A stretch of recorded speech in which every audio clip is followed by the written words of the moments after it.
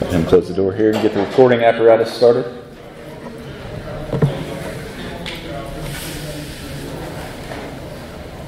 All right. First off, welcome to Asheville. Already introduced, met some of you. My name's Andy Giles. I work with Dustin Harrell over here in the white shirt.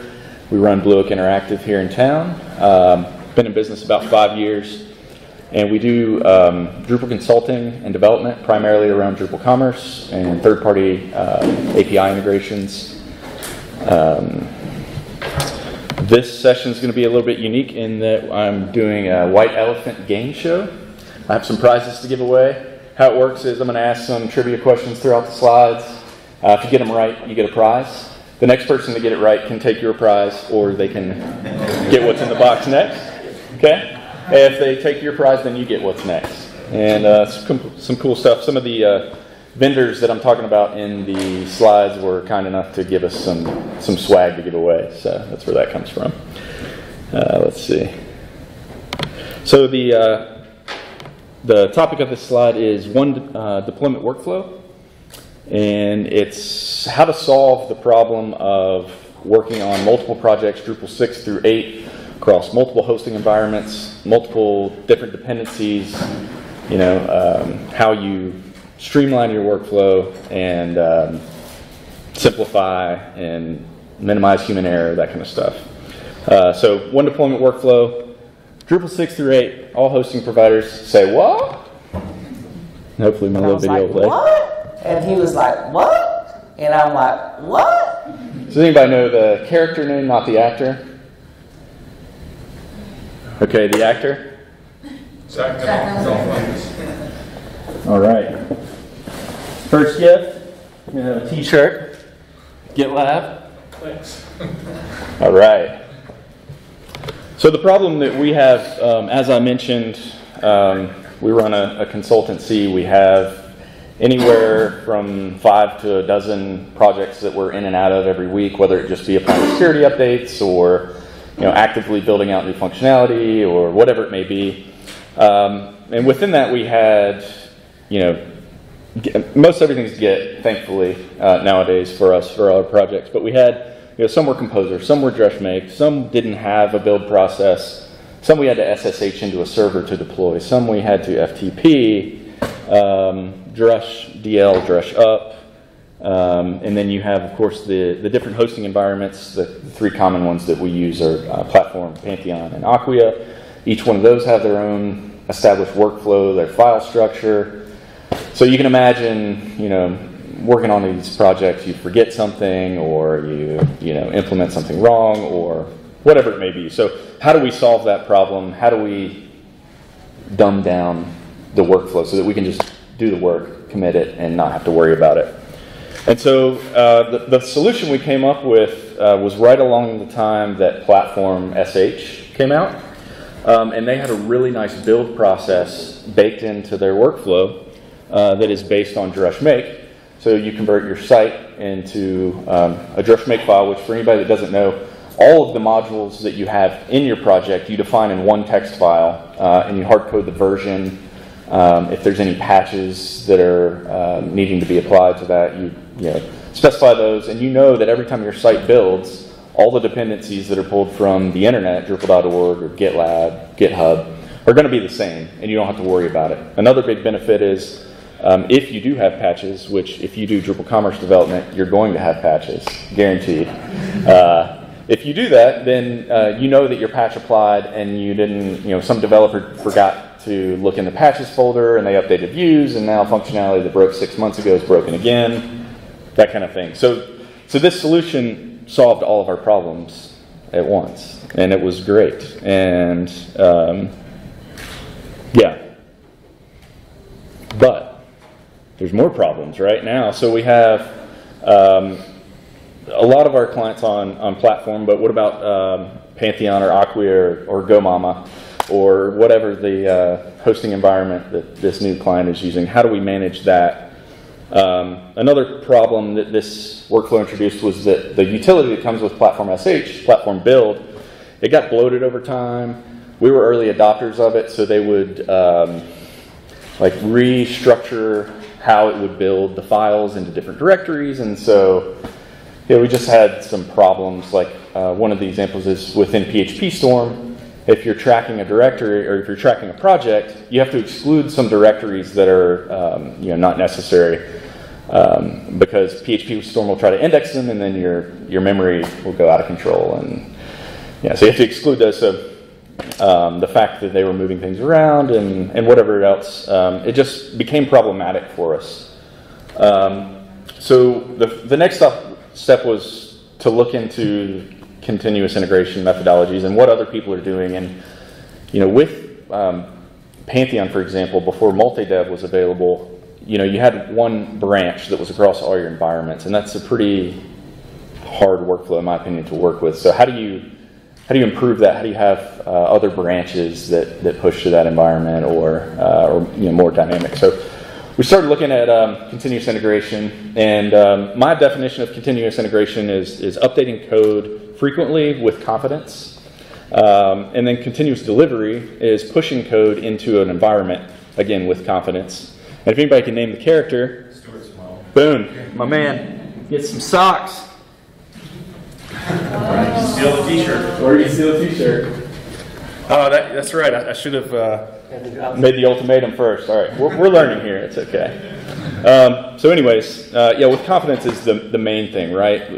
When you're working on Drupal projects, you're working across multiple clients, you're not scheduling releases, you're not, doing standard software development methodologies and patterns. You're running or flying by the seat of your pants, applying updates, whatever it may be. So how can you do all those things with confidence? We came up with our new solution, which is Composer and GitLab, right? And in the process, we looked at other providers for doing continuous integration builds of our code, and we looked at Circle CI and Travis and some others. They just weren't really affordable for us to use for all of our clients and establish workflow with. So we found GitLab. GitLab is a free repository hosting environment that comes with some other functionality I'll talk about in a little bit. And then Composer is I'll also explain what that is. But together, the two created our new solution. And let me go. I got a new question. Does anybody know the beef that some PHP developers have with the Composer logo? He's conducting. He is conducting. Boom. Would you like to steal some socks, a shirt, or go with what's in the box? What's in the box? Did a GitLab notebook. Write your diary in there. All right. So what is Composer? Composer, when I first started writing this slide, I wrote, Composer is a package manager for PHP. Wrong. Composer is a dependency manager for PHP, and what that means is it allows you to find packages within your project that are dependent either on one another or in your project as a whole. It's also the standard now way to build PHP projects, and it provides an auto-loading interface. So if somebody can define what auto-loading is, you already won. Yeah. This is going to be a bad explanation, but it's like if something is needed, it will be called upon at the point of execution rather than being previously stated as needed. That's good enough, yeah. I think that's a good one. So basically, you don't have to include all of the code until it needs to be executed. Basically what you said there. So, yeah. Would you like to steal or? Oh, that's exciting. Yeah. Is there another box or is there? There's a box. Okay. There might be some redundancy in gifts, but that's all right. So what? What are the options? I can't tell you. It's what's in the box or steal from another. What's in the box? What's in the box? More socks in the box. Very exciting. Oh, good catch. Yeah, those are sweet socks, by the way. So why learn Composer, right? I mean, there's so many things out there to keep up with, but if you're going to be doing PHP development, especially Drupal, at some point you're going to run into Composer. So that's really the main reason. If you want to develop modern PHP applications, you're going to want to learn it. If you want to use non-Drupal libraries in your Drupal project to expedite development, you're going to want to learn it. So plenty of reasons for that. Composer is basically, if you're building a new Composer project, it's basically just a JSON file in your project root that is made up with some properties that define your dependencies and other properties that define the name of your project. There's several dozen properties that you can define, but the main one is require, and require is the is your dependencies in production, right? So if you need views or you need a Symfony component, you're going to define it in your requirements there. There's also required dev. An example of something that you would do in dev is like PHPUnit testing or BHAT or something like that. You can define that as dev dependency. And then when you build your project, those are only included in development. And then beyond that, another important one that we use is the scripts property. And scripts allow you to, it's kind of like Drupal hooks. There's before and after hooks that can fire whenever you're running either Composer install or Composer update. And that allows you to set up your project or, run npm install or, trigger other processes that are related to your build. Those can be defined in the scripts property. Is there any questions about Composer? Like, why you would use it? What? An observation is the once you add after what you need, like on the required stuff, can change its behavior greatly. For instance, if you put a specific version, you can lock it down to a version. Sure. You can say keep it within 3.x. Yes. You can automatically get uploads, or you can say just keep the latest. Yep, exactly. And there's there's different syntax within the requirement. I guess I should get behind the microphone. There's different syntax within the requirements based on the version, like he was saying. So you can hard code a specific version. You can say, I want at least 2.8, which I believe what the tilde is. I'm not an expert in the syntax. Jonathan is. I think he's been studying it pretty hard. But anyways, yeah. So you can lock those in. Another benefit is when you run Composer install, it creates a composer.lock file. And that really is what locks in your dependencies. Because when you run this today, the version it may pull down is 2.9, right? And then tomorrow 2.10 comes out, but unless you just explicitly tell it to go to the next version, it's going to be locked in at... Yeah, that's the main reason for bringing it up is my first mistake was to lock in, and I would do Composer update, and suddenly I realized it was well behind on a bunch of modules. Sure. I was locked in. Yep, that's it. And another point is a lot of times when you're building your project, you can just run Composer commands to have this file created for you, as opposed to hard coding these values. And when you run updates on something, you're going to be doing that in the command line versus coming in here and editing this file most of the time. So yeah, Composer, it rocks. So the next utility is GitLab, the company that gave us all this purple and orange stuff to give away. It's pretty cool.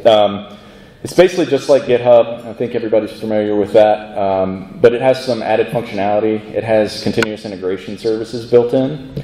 It has free private repos so that you can have as many repos as you want and not have to worry about them being public or whatever.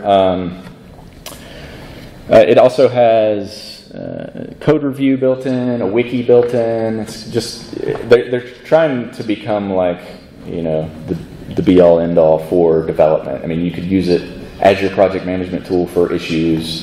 You could use it as your wiki for how-tos. So it's a really cool product.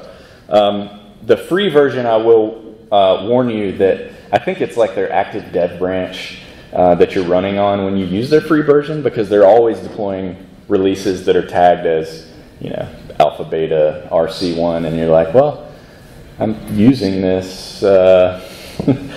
What's up with that? And it goes down sometimes, but for the benefit and the value that it provides, we haven't gotten to the point where it's become a problem in our business, at least. And if it does become a problem, you can purchase on-premise. You can purchase their hosted solution as well. So, and I think those would be, once you start paying somebody, they probably make it a little more stable. At least that's my thought process. So why use GitLab? Again, there's unlimited free repositories. That's a huge benefit for us, and the CI services that are built in. It's easy to use. It's relatively fast interface. I think Bitbucket is probably like faster than GitHub. They're faster, but they don't have as many features out of the box, or they're more expensive. It's extendable, so there's a lot of integrations that you can include in GitLab. One of the things that we do is tag all of our commits with a Jira issue, and when those hit the GitLab environment, it closes out or takes an action on the Jira issue, so that we don't have to worry about, did we close out this issue? And then we can also go back in GitLab and see the issue history related to the project. If we worked on a problem for a client and then another client has that problem, either in Jira or GitLab, we can kind of, distill down what that problem was and how we solved it in the first place. So GitLab CI is the service that allows you to, whenever a commit hits GitLab, run a build of your project, run tests, run npm install, run compile your SASS.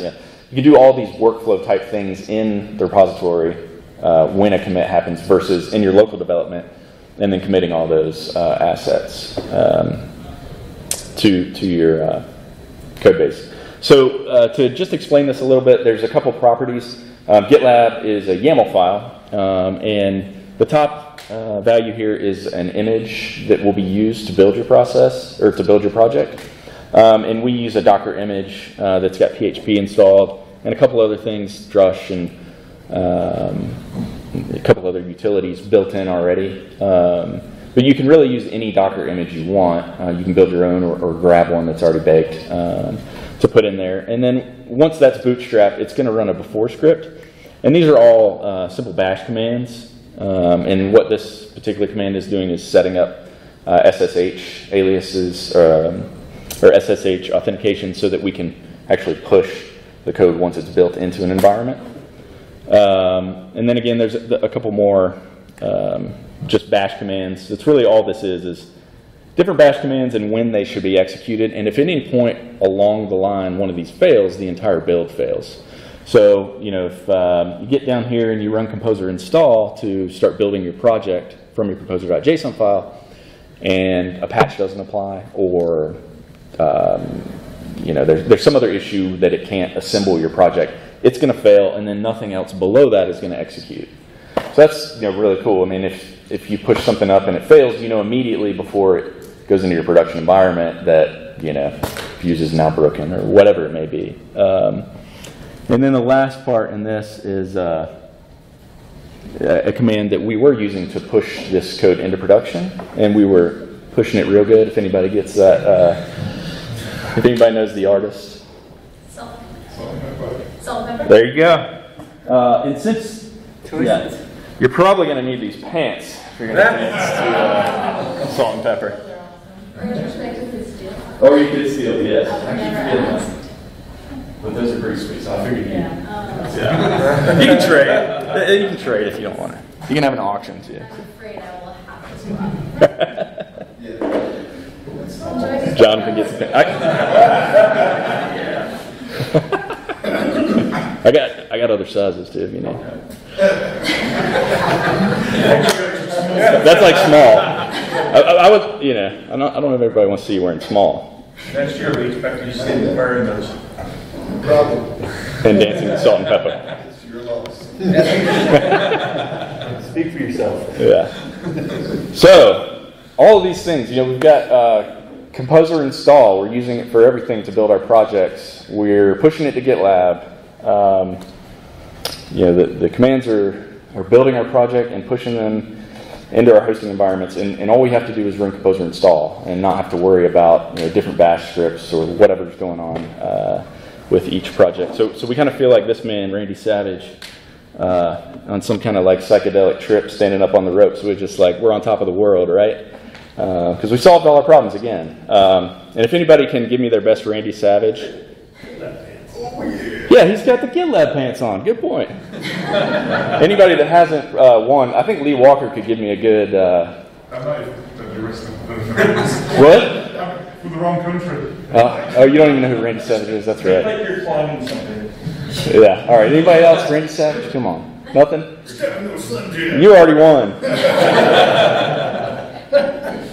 right. So I'm still one wrestling fan in the room. Yeah. Yeah. Exactly. All right. Well, everybody's shy. I understand. So, we solved our problems. We're on top of the world, but really, we're just like Randy Savage, all jacked up, yelling at Hulk Hogan every time something goes wrong, because now we have all these bash commands all over the place in our GitLab configuration, and still we haven't solved the problem of standardizing everything. And when we come up with a new workflow or process for a client, we have to backdate and see, like, well, this client didn't have that yet, so we got to go back. What did they have? What didn't they have?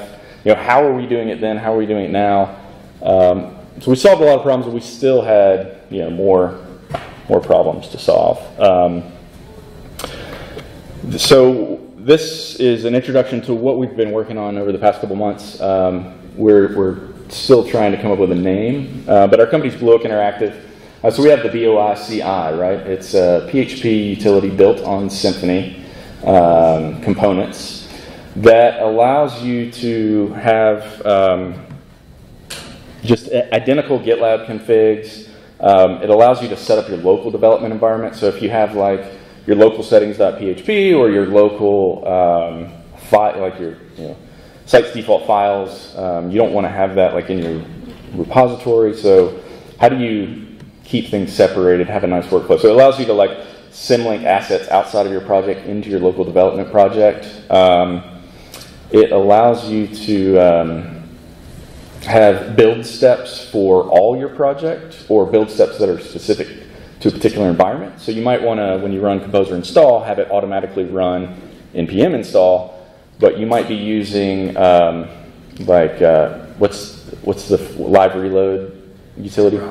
Browser sync or something that's like, you might have a development workflow for compiling SASS that refreshes a browser or something else that you wouldn't be doing in a production environment. So you can define that in your local development build process, but have a different way to compile SASS in your production environment. It allows you to set your site up for testing during continuous integration. So one example would be, you push a commit up. While it's building your site, it goes and downloads the production database, installs that into Drupal in the continuous integration environment, runs tests on that to make sure that the active configuration of your project and the active configuration of your code is going to pass all your tests still. And then again, it's just running through those steps, and if any of those steps fail along the way, the entire build is going to fail. You're going to know, you can address it and move on. And then the last cool thing that it does is it creates artifact repos for pushing your code into different environments. So an example of that would be, what hosting companies do people use? Just use Acquia, Pantheon. Okay. Platform. So you know that each one of those, they have their own build process that they kind of want you to adopt, which may not work with your, may or may not. They have their own file structure that you have to match to get their code into their environment. So our utility allows you to build a project to match Pantheon or build a project to match Platform without having to set that config per project kind of thing. It just kind of streamlines some of that stuff. So does anybody know that guy on top of the mountain there? It's a pinnacle. Huh? Pinnacle, pardon. Thank you. You might win the gift for that. I'll take some socks.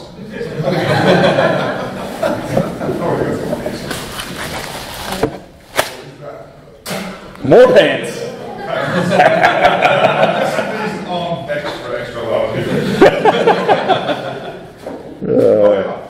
Are they? There you go.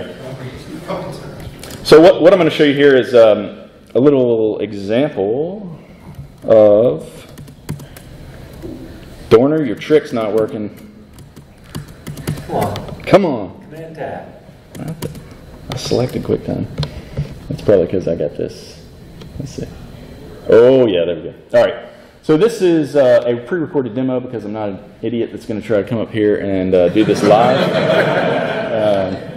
And so what this is a Drupal 7 or 8, I can't remember. I think it's a Drupal 7 project. Yes, Drupal 7.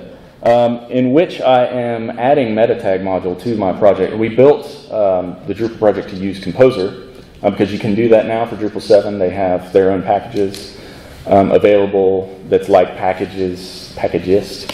And so all I'm saying is Composer requires Drupal meta tag. What's going on here, it's resolving the dependencies, it's going out and building the project with composer.json, updating the lock file. It's adding our BOI CI command to symlink all of our assets, such as like local settings.php, into the project. It is, so I'm jumping ahead here, but it created or updated the composer.json, composer.lock file. I then committed those changes. I pushed those up to GitLab, and this is an example of one commit triggering 3 builds that are pushing to Pantheon, Acquia, and Platform all at the same time. And the cool thing about that is, like I said, each project or each hosting environment has their own config, but with this, it doesn't matter. We can just push it up and not have to worry about it. We know that when it gets built and pushed to these environments, it's going to match the desired output. And so this is kind of the same process that you already saw with Composer install running. We could have tests running here. We could have other things being compiled. Let me see, it gets a little long, so I'll go ahead and skip to the most important part where it says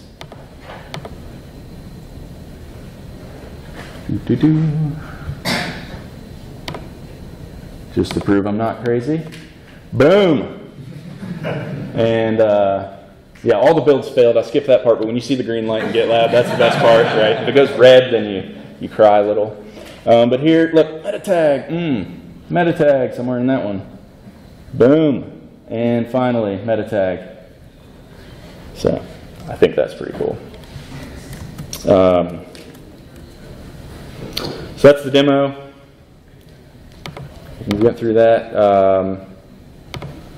I put some resources on my slide that will get posted to the camp website.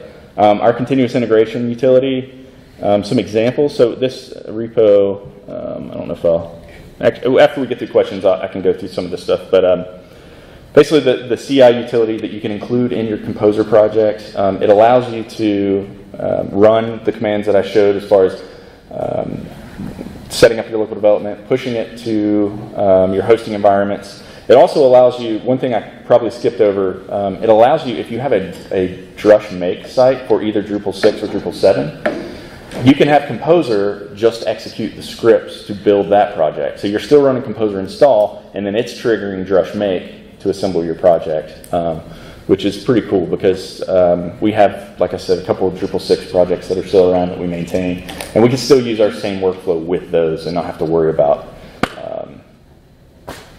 whatever Drupal 6 weirdness is going on. So, and you can even adopt this to WordPress. Our goal is with the CI utility to make it's specific to PHP because it depends on Symfony.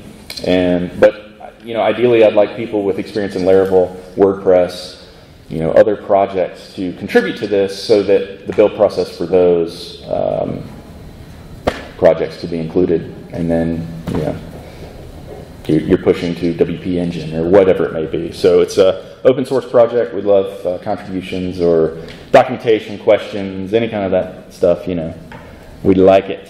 So does anybody have any questions about all of this? The other 3 providers, I guess, Pantheon, Platform, and Acquia, are there others that might be on the horizon? I don't know. There are some others that I mentioned those because they're the most popular in the Drupal realm. But I think at some point they're all based on Git. I mean, I know those 3 are, and then I haven't dealt with like Omega CC or any of the others. But if they're not based on Git, and you want to still utilize this workflow, which we actually have our own hosting environment that we use for some smaller projects. It's just we SSH into the server, we initialize a repository, and then there's a configuration option that you can set on the repository that whenever any commits hit it, it automatically checks it out. So in that sense, we go through the same process. We push to that remote, which is just the file system of the hosting environment, and then bam, it checks out the project immediately. Are you doing the automated testing in this framework? I wasn't sure. That's what you would add on. You can, yeah. You in the CI process, after you run your builds, you can trigger. There's actually an example in one of the links that shows you how to run PHPUnit, bhat, and a couple other things. Really anything you want along the way during your build. Or you could set it up so that it's pushing to a Jenkins server and just have your Jenkins scripts do what you want. Yeah. Yeah, you could. I mean, this is kind of a replacement for Jenkins in a way, unless if you already have Jenkins or you have like a more complicated workflow, or Jenkins is on a VPN that has access to do things that maybe GitLab wouldn't, you could do that. But this was in the process of trying to figure out what we were going to use as a company, we looked at Jenkins, we looked at Circle CI, we looked at all these things, and the free factor was a little bit of deciding. A place where the head of engineering liked the nice little charts you could get out of Jenkins. Oh yeah, there you go. Yeah, that's good. Yeah, so you're not going to get everything out of that, but I think that GitLab even has some Jenkins integration, so you could skip the CI process, push to GitLab, and have it trigger your Jenkins workflow as well. So, yes, sir. So were you saying that GitLab is the replacement for Jenkins? Yeah, GitLab CI. Okay.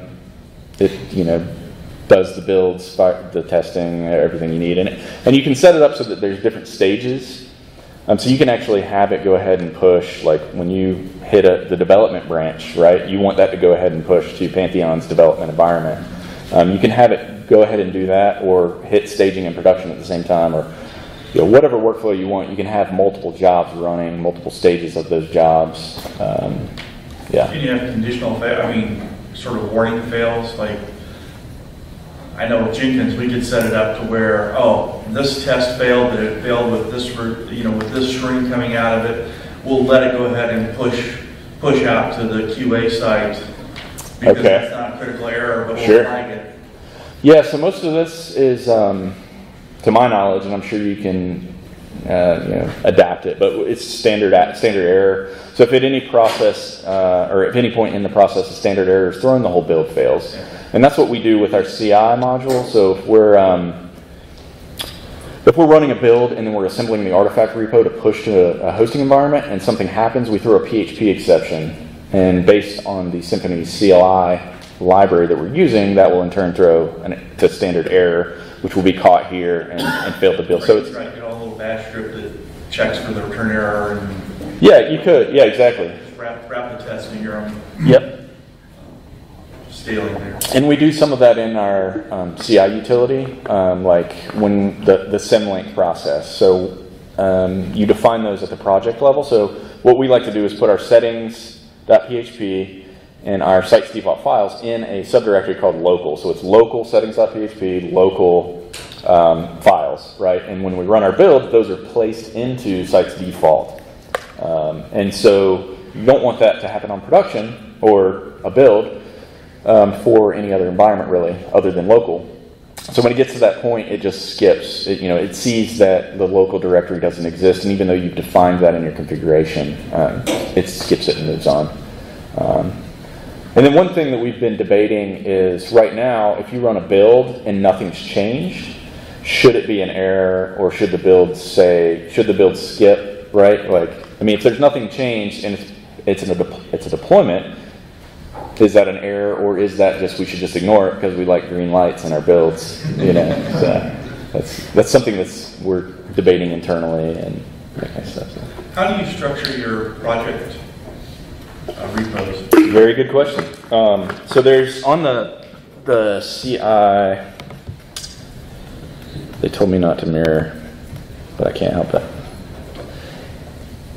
Just won't screw up the recording. It will. Yeah. Okay, I won't do it. Somebody might want to see this later.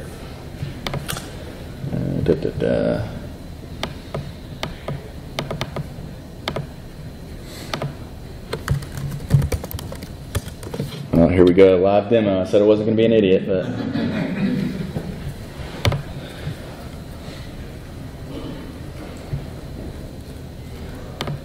While I'm doing this, there's documentation that Dustin wrote yesterday that's fantastic on the CI utility that shows the sample file structure that we use. Typically, it's the local directory that I talked about, and then there is a BOICI YAML file that's where you set up like how your symlinks should happen, what the environment for production or development, like where those commits should go. It's probably about like a 20-line file of configuration on how to build. And then from there, your composer.json scripts are pretty much the same. Your GitLab CI is pretty much identical. This is Linux OS X kind of based. It is, right. So we're using Symlinks. Symlinks, especially even if you're doing VM under Windows. Exactly. Are a pain. NTFS. Hell. I would like some... I haven't used Windows in a while. I would like some people with Windows experience to contribute, but yes, it does use Symlink. But that's only one component of the build process. It does use rsync too, so I guess I need like Robocopy for Windows or something like that. So yes, unfortunately, that is a downfall. With the Windows subsystem for Linux. Huh? With the Linux subsystem for Windows work on that. Oh right, yeah. Doesn't Bash on Windows as they call it. Yeah, doesn't Windows have like shell built in now, like a Linux shell or something? Yeah, we played with it and went, oh, look at that. Yeah. That would help. Yeah, that might work. Sure. It's supposed to have all of the utilities. Even yeah. Or Sigwin, just download Sigwin. Well, but you still have the underlying NTFS files or whatever it is these days, yeah, right? I mean, that's the headache. Even if you're using like Vagrant to have a virtual box, as long as it's sharing. Way you do that, you want to share it because you want to edit your, the editor, sure. Local editor. Oh, right. Well, and I guess maybe at that point you could have like a VDK or whatever they're called, like whatever your virtual environment is, the file system, it's a sub file system that it creates to point to that as the file system of the operating system. That's another talk, I guess. But yeah, I would like to just see how far it would get on Windows without having to make too many changes. If anybody's willing to help with that, we're willing to. My preference by DevOps would be Linux, but unfortunately the company doesn't want that. Is that right? All right. More free stuff. More free stuff. Yes, I actually have got something pretty cool. I got to think of a good question now. So we can look at, let's see if the documentation updated. So it's not complete, but it's not complete. But yeah, so here's a good example of what you were asking. What our file system or our file structure looks like. So libraries. This will be custom libraries for Drupal if there were any. A lot of times clients will have like JavaScript libraries that they purchase that you can't put into your build process because it requires a key or whatever. So we'll just consider that a custom module or a custom library. We'll put it in this libraries directory. Custom modules, any patches that aren't readily available online. Usually when we add a patch, actually this is a pretty good point. When we find a bug in Drupal core, or not core usually, but Drupal contrib, we'll file an issue or look for an issue that already exists. We'll fix the issue for our client, and we'll create a patch of that fix and post it to the issue. It's a pretty standard Drupal, process, and I encourage everybody to do that, whether it be just documentation or actually creating a patch that fixes the problem. You should be doing that if you're using Drupal. So when that happens, the patch is online, and we'll just use the URL to the patch from Drupal.org in our either project.make or composer.json file to patch whatever that module is, right? If that's not an option for whatever reason, or this is really specific to a particular client, you can put those patches in just a patches folder within the repo, commit those to the repo, and then in your build, you reference those by the relative. Composer or C-Wiggins patch manager added? Exactly. Yep, that's what we've used. I don't know if there might be a different one or whatever, but that's what we've used as well. Custom themes. boici.yaml, I'll show you an example of that. That's our utilities configuration. It allows you to set up where your site's building into. Like, if you're working on an Acquia project, you're probably building into a doc.root subdirectory, or if you're working on platform, it's app or whatever. So you can define that in the YAML file. Then we have our git ignore, our GitLab CI, Composer JSON and lock, which both should be committed to the repo, in my opinion. And then we also have an aliases file, drush aliases. And so we put the aliases file there, and we also define that as a symlink in our CI file, so that whenever we run Composer install, it takes the alias that's in the repo and puts it in our .drush folder, so that we all have the same alias. We don't have to worry about, you don't have the drush alias for this. And another utility we use is drupdates, which is pretty cool. It's ThinkBean is the company that makes it. But it allows you to have a configuration file with all your aliases listed in it, and then you run drupdates, and it shows what sites across all of them have updates or need security updates, and it formats it in like colored output in your terminal.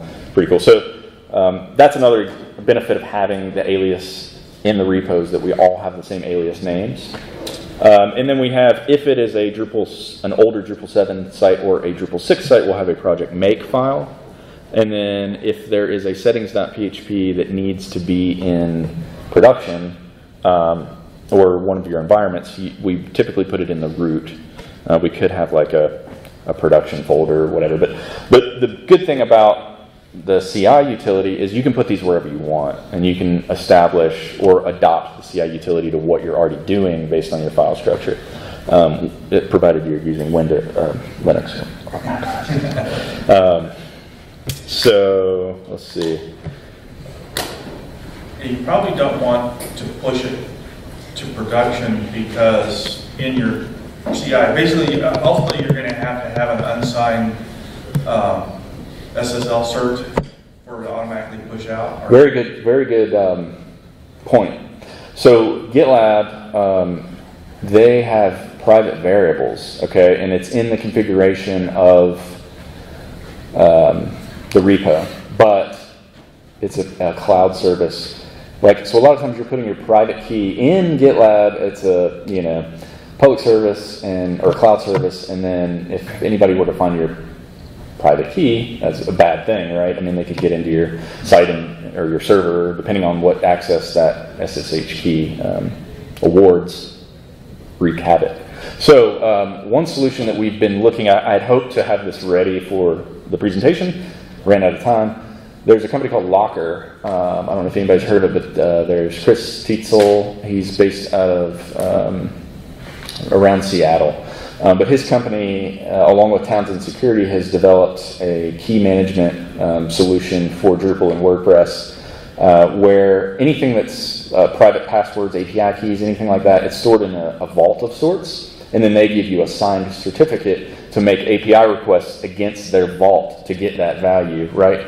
So what I wanted to do was, instead of putting our private key or whatever it may be in GitLab, put the Locker certificate in there, and then in the build process say, hey, go get the public key or private key securely from Locker, bring it back in, use it for the build, and then destroy it.